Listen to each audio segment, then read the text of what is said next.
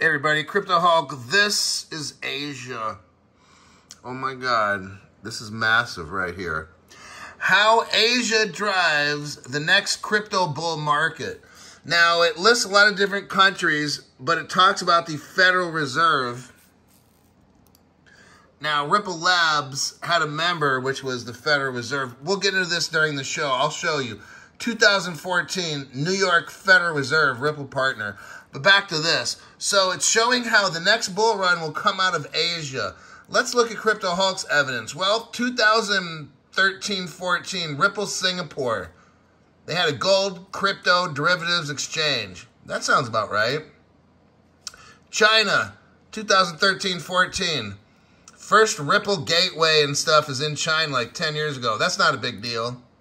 Then you got Ripple Indonesia. I'll show that right there. You can see it's all written in Malay, Indonesian language.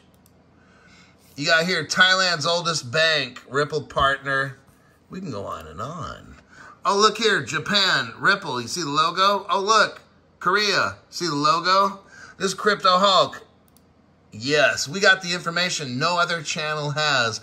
I got a live stream coming up 6:30 a.m. December 20th. Not going to want to miss it.